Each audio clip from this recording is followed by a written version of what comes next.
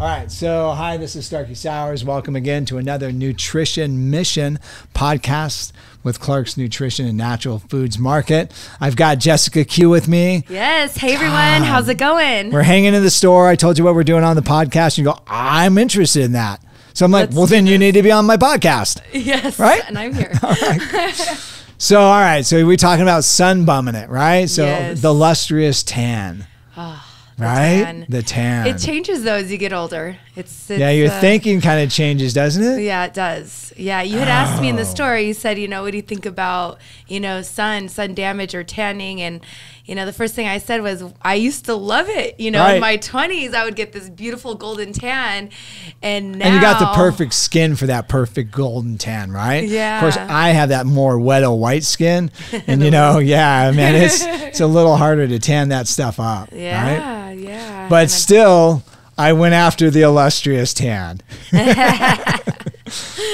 right, so I wrote some notes, so you got to bear with me. I think these notes are critical. Okay. Okay. All right. Okay. So the history of the tan. Okay. Mind you, this is my rendition and my extrapolation of many things. Okay. All right. So the Egyptian kings were crowned sons of the sun. Okay. That's how important the sun was. Okay. Greek physicians, surgeons actually believed that the bodies became stronger when you were exposed to the sun on an outside and the sun on a regular basis. I'm sorry for this, but here it comes. That's the reason why the athletes in Greek times competed naked. No. Yes. Because they thought it was stronger. All right. Could you see American football players playing with, no. No. No. Right. So then the pre-1900s, tan was considered to be like serfdom. And by the way, this probably was in the 1600s, 15, 16, 17. So what's serfdom? What's that mean? I don't know. Serfdom means that you're like working in the fields all day. You're like a serf. You're a slave. You're a servant, not surf like beach surf tan. Like, okay, oh my like God, look at that guy. He's tan. Oh, he must be a surf. Oh, he must be like, he must work he works hard. outside. Oh, He's like gosh. a construction worker, yes, like a nobody, right? Yes, so it was cool to be pale.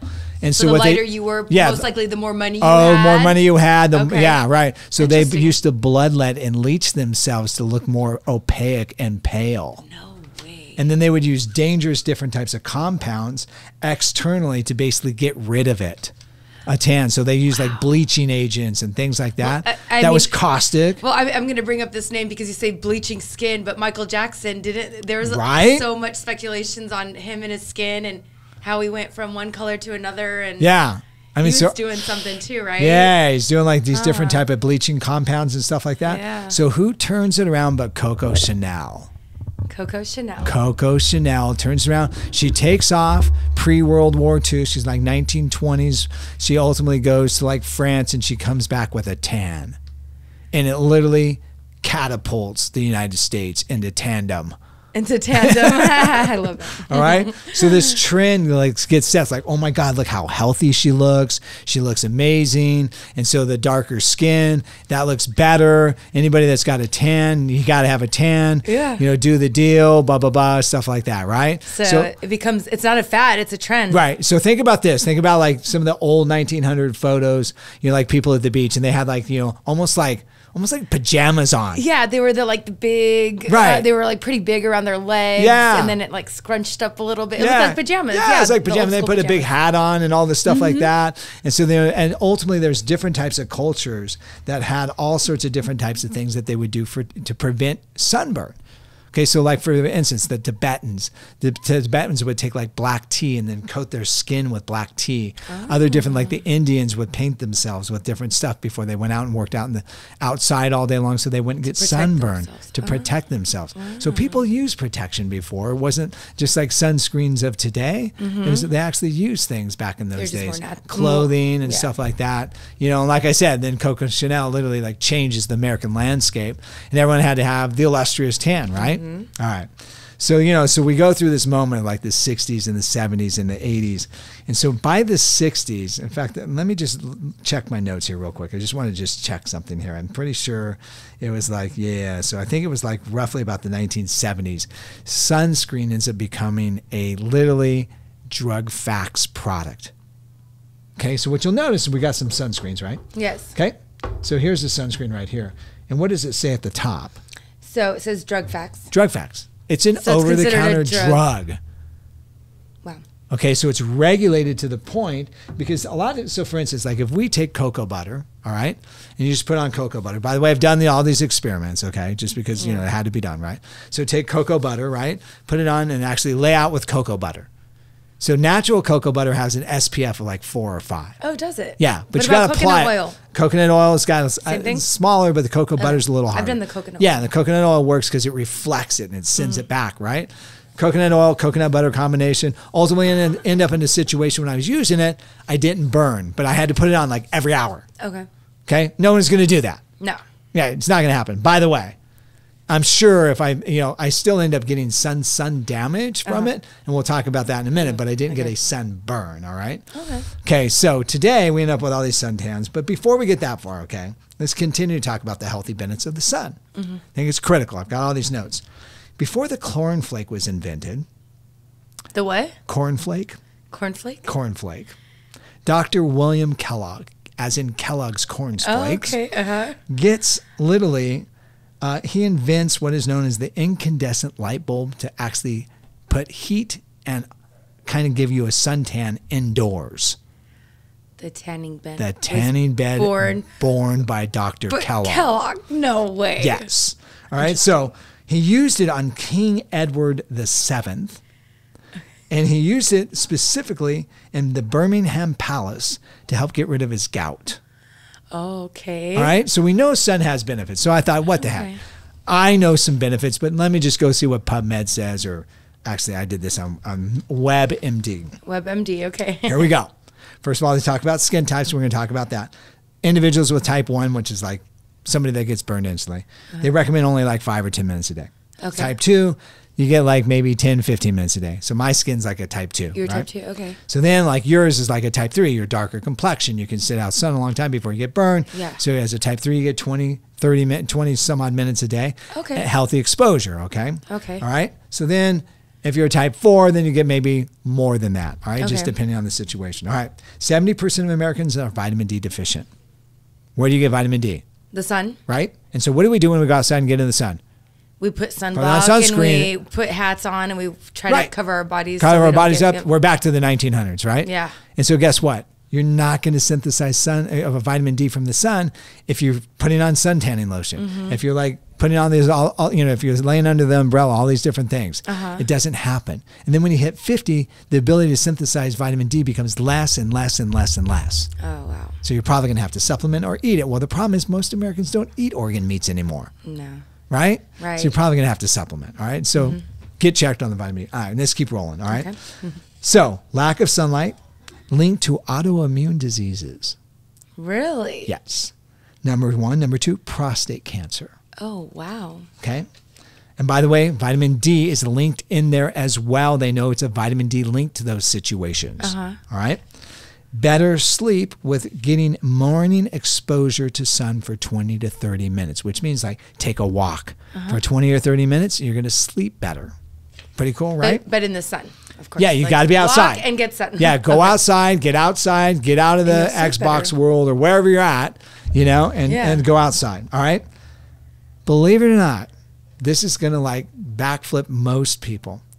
If you get those 20 to 30 minute exposure outside, okay? And what I'm saying is you're just going outside to get sunlight. I'm not saying that you're getting sun exposure. You should get some sun exposure for health benefits, right? Obviously, you don't want to be stupid. If you got skin cancers in the family, things of that nature, talk to your doctor and see what makes sense, right? You might be better off not getting any sun exposure without any type of some type of protection and just take the vitamin D, right? All right. So anyways, here's what we know is fat cells actually shrink when you get 20 to 30 minutes of sun exposure before noon. And now, mind you, I didn't say that you're laying out. You're just going out for that walk. So now all of a sudden, the walk's a benefit for health as far as keeping the body fat down. Yeah. But now actually fat cells might, shrink. And mind you, this is WebMD, okay? Yeah, I know. All right, so Research. I'm in awe right now.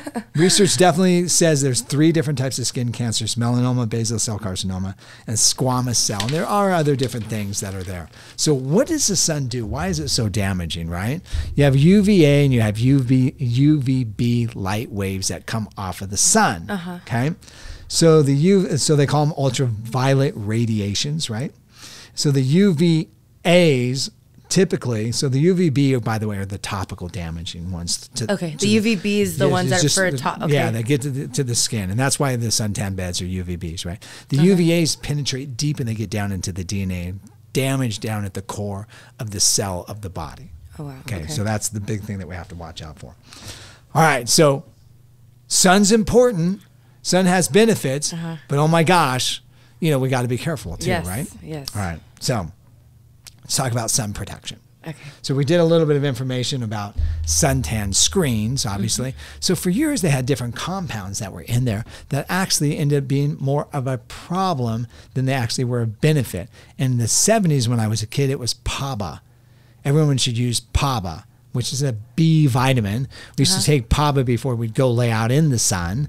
We took to prevent ourselves from getting burned. We took PABA lotion and smeared our bodies with it. We come out later, find out that PABA actually caused skin cancer. Oh my goodness! All right.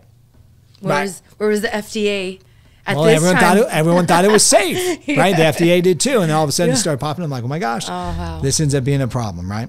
So now there's different types of suntan lotions. They have different types that either reflect it and prevent you from absorbing the sun wavelengths, or it absorbs it and prevents it from getting into the skin. Okay. Okay. So I brought up a couple ones. And so there's some different names that are on here. So this one is zinc oxide and titanium oxide. What do you know about that kind of compound? I don't know anything about that. I mean, zinc. So remember the zinc that's oxide? a vitamin, right? So no, zinc's a mineral, right? So if you take the zinc, remember the zinc cream, you put it on your nose and it's all white? Yeah. And then they color it and you've got like blues or reds and different things like that.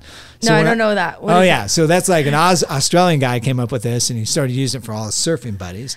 And by the way, the zinc oxide goes back to the 50s. All the surfer guys, all the guys that were lifeguards painted their nose with zinc oxide. For lack of better terms, it's baby diaper or baby rash for the butt stuff, right? Put it on your face. Right. Okay, so you put it on your face. Did you use it when you surfed? Oh yeah, all the time. And I got the colored stuff because I wanted my kids to see me when I was out in the out there. Like, there's my dad. He's got the pink face, and blue face, and stuff like that. All right. So ultimately, if I'm going to crank this up, and so by the way, I've got these up here. These are some of my favorites. This is Derma E, Alba. Okay, this is a fun one. Yeah, so then I this actually one, have this you like one. the Alba, okay? I like so Alba. this one ends up having a bunch of different chemicals in them. By the way, everything that we sell in the store is non-toxic. Some of the chemicals actually can cause different types of complications and possibly like maybe estrogen mimicking situations. Oh, wow. Yeah, it's kind of weird, right? And then some of the chemicals are not safe for the reef. Really? Yeah. It kills a coral from being able to grow. Oh, no. So what you'll notice on here, this is skin, obviously recommendation, active, and then at the same time, reef safe to prevent reef friendly and cruelty free. Who free. would have thought? I don't think, maybe not too many people that. You don't think about that, do you? Yeah, no. Reef friendly and cruelty free. Very nice. Yeah, okay. Cool. So this is my favorite. You have this one, right? I do. You have the one that's coconut oil based, right? Yes, it's the same exact one. Okay, yes. And in my opinion, this is like I got it at Clark's. Got it at Clark's. One of my favorite ones. But this is what I love about it. Okay, you take this and you spray it on. Yes. Okay, and it looks amazing. Right. Yeah. Looks cool, right? Yeah. And I just got like 50. Like you're glowing By now. the way, if I do 50, am I good for the whole day? No. I can just. And this is one of the problems that's happening was this. We know when people start using sunscreens, skin cancers have actually gone up. Oh, why is that? Well, it could be for a couple different reasons. Number one, it could be because some of the chemical compounds originally maybe weren't decently safe. All right. So the other complication that it could be as well too is ultimately people spray on 50 and they go, I'm good. I can do 16 hours now in the sun. No. Isn't it? Are you? But that's the thinking. So I did my one application and I'm good to go for the day. You have to apply multiple times, like every couple hours. Like every 15, 20 minutes if you're in the water, if right? You're in the water, so then like you still should sit underneath an umbrella. You should still protect yourself, right? Right. Right. So just because we have suntan lotion doesn't guarantee us that we can like do whatever we want to do now, right? Right. And that was kind of the belief when suntan lotion first started coming out, like in the 70s. Oh, when I was a kid, it was like, hey, we're good. I put on 70, my day's good.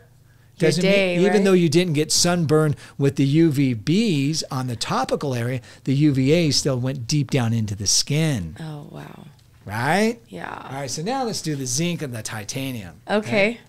So here we go. Let's pop it over. I'm going to try some too so I can see. Oh, yeah. So you really want to try this one. You can probably see it better on my arm because you want to see this one, right? I'm not as hairy as you. But look at that. Wait, oh, there's a difference. I mean, right? Oh, yeah. Okay, so yeah, you're not as hairy as I am, but look what happened to you. Look at. All right, you can take this stuff, you can slather it on, you can like rub it in. I hate this stuff. Yeah. Okay, mind you, this reflects the sun. It's a very safe, non-chemical way of doing these. A lot of these things are different types of derivatives. In fact, I'll talk about the derivatives.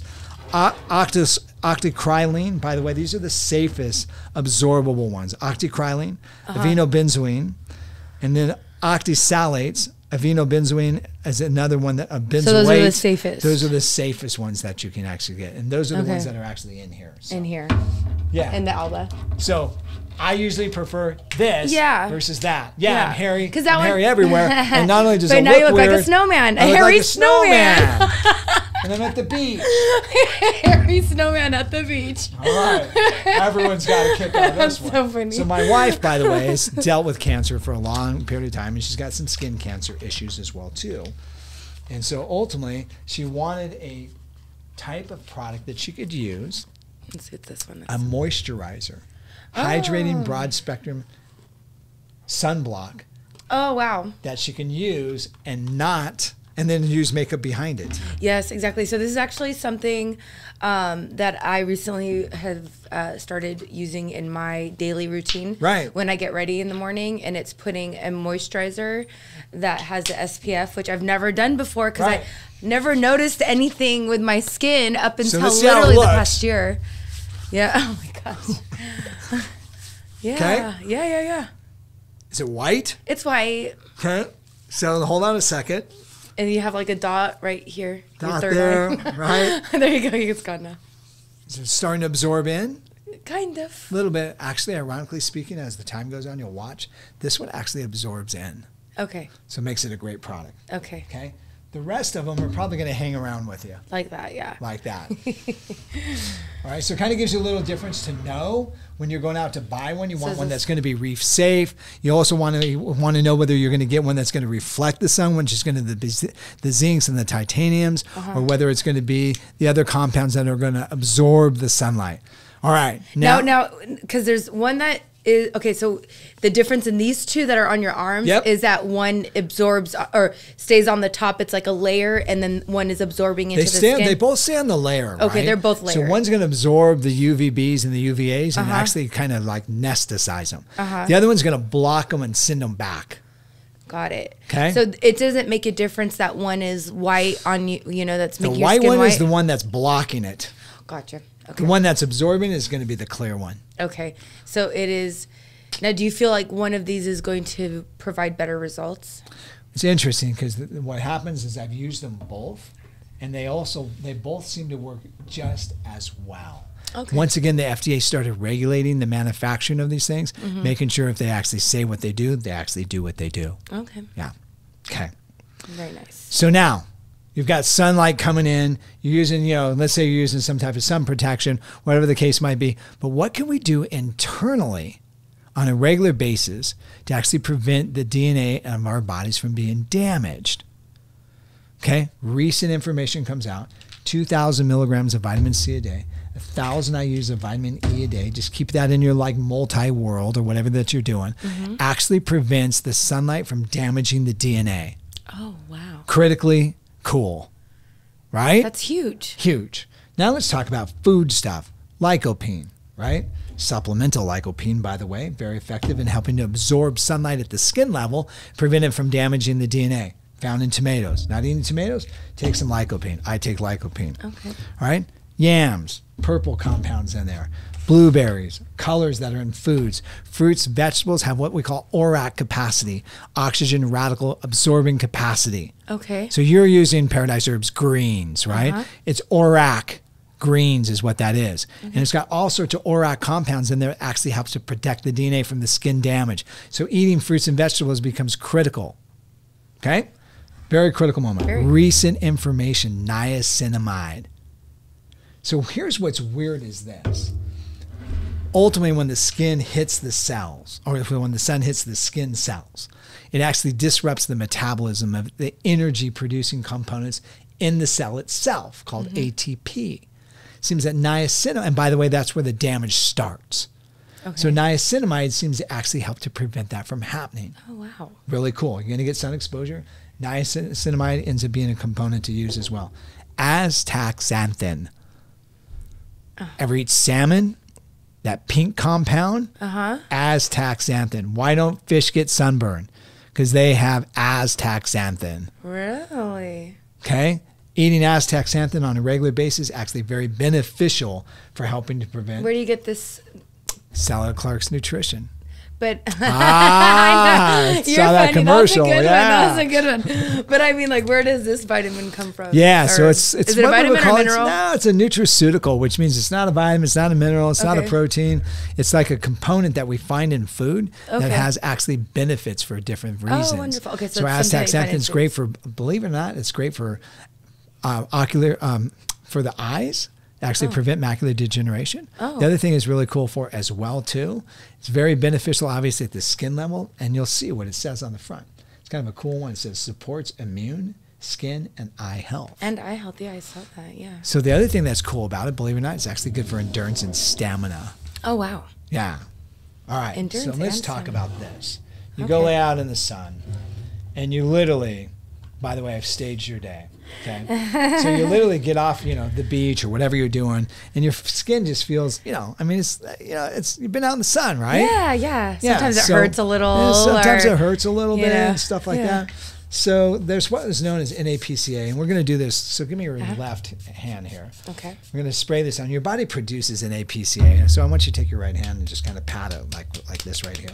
We're going to let it soak in, and we're going to kind of come to the end of it, right? Okay. But what you do is this actually helps to hydrate the skin, okay? So you can spray it on the skin afterwards. You can spray it during it. It's a great rehydrator. Works amazing, okay? It can be used topically, over makeup, before makeup, things of that nature. One of my favorite things to use post-sun exposure is aloe. Aloe has what is known as mucopolysaccharides. They're extremely beneficial and extremely healing on the skin. A lot of the aloe that you'll buy in the store, when they say for sunburn, it's going to have a component like lidocaine or something like that that actually helps to get rid of the pain. But still, if you're not going to use that, a good straight aloe, and this is a gel, so they've added some things to thicken it, works amazing. So here's an aloe that feels good. Yeah, that feels good. But here's like an aloe that's not been jellied up. Okay, so to speak, and you could use this, and it works amazing. And that gel is like a carrageenan, and it's a seaweed they put in there. And this one's got a little bit in it, but it's a little more watery, and you'll notice it's got a little more watery texture to it. Okay, it's not quite as sticky, but its stuff is amazing. The Aloe Life, in my opinion, is probably, feels a little different. But it smells different. Smell it. It doesn't. It's got like an odor. It smells like aloe. Yeah. A very healing aloe. If you want a healing aloe, this is like the best healing aloe you can get your hands on. If you can't tolerate that, the cream that she makes, her name is Karen Matheson. She makes some of the best aloe in the world. So this cream not only smells wonderful, smells amazing, feels amazing. It feels really great on the skin. Wow. And it's like 80% aloe. Okay. So it's a great way to use it. It's her hand and body cream stuff. It's amazing stuff. So post-sun, the NAPCA for hydration, as well as the aloe, you can't beat it. It helps to soothe irritated mucous membranes. It doesn't carry the drug facts that a lot of the ones in the grocery stores do, but I still would encourage that. Okay? Very nice. All right. So now let's talk about damaged skin. Yeah. So now you have the damaged skin. So let's clear the plate here. Let's get stuff out of the way. Okay. Okay. So let's talk about damaged skin stuff, right? Okay, so we're going to bring up the next plate here. So we've got the protection internally, externally, and now we're going to talk about damaged skin. Okay. Okay. So a couple of my favorite products that we have is this. Pranoram's, like, in my opinion, probably one of the best companies when it comes to specifically making essential oils. Okay. One thing we know about rejuvenation and like helping to like even the skin tone is rose. Rose oil is like critical. 1 ounce of 1 milliliter of rose oil is $30. Wow. It's just drops. Wow. We sell it in the store. The little container is like tiny. Wow. It's like about the size of a number 2 pencil eraser. Oh my goodness. Okay. Blended together, rose regenerative oil. Okay. Okay. Ends up being regenerated. This, obviously, they use the typical carrier oil in this situation. I think, yeah, they're using lavender. But they also use rose hip seed oil. What's rose hip seed oil? It's not rose oil. It's rose hip seed. It's a specific plant that grows like in Africa and a couple other different places. And it's very rich in vitamin C, and it's very rejuvenating on skin tissue. There's all sorts of before and after pictures of people with damaged skin that use rose hip seed oil. And it Yeah, it helps to regenerate the collagen and strengthen the collagen and make it work better, and actually kind of slowly but surely help to make things come together. So helichrysum, another essential oil, which is great for scarring. Carrot seed oil. By the way, carrot seed oil used to be a couple companies that made like different types of sunscreen protectors that had that in it. It's really healing on the skin. And then also neroli, Cleopatra's secret for like cell and skin beauty and that was Cleopatra's secret? That was her secret. So I know sometimes all when it blended comes together. Yeah, so this is all ready to go. This is all blended. But is this safe to put directly on your skin, or do you have to, because you know how some essential oils, you do have to use a carrier oil? And that's what they use. They use for this carrier oil lavender. Okay, so, which, of course, lavender is healing on the skin literally put this on and your calming. face. You take a couple of drops, literally, on top of the skin, across the face. Stuff smells I have makeup on, pungent. So I just No, it does. Works amazing, right? Nice. Okay. This by itself is a great agent. How often would you put that on? I'm gonna try it. First thing in the morning, maybe at night, once a day. And just like one drop, and just kind of 1 or 2 drops. It goes a long way. So now let's take that formula with a bunch of other formulas that they've put together, carrier oils, and they came out with what is called Glow. Ooh, and that's by the company that makes essential oils. Same company that makes the rose regenerative, and some of the compounds are in here as well, including the rose hip seed oil. Ooh, this ends up being my wife's favorite. Yeah, it's like looks like very cosmetic, famous, like classy look, right? Yeah, like totally classy. Yeah. All right, so ultimately, this also ends up having camellia oil, which is another oil that helps to rejuvenate and strengthen collagen. Stuff's amazing stuff. Wow.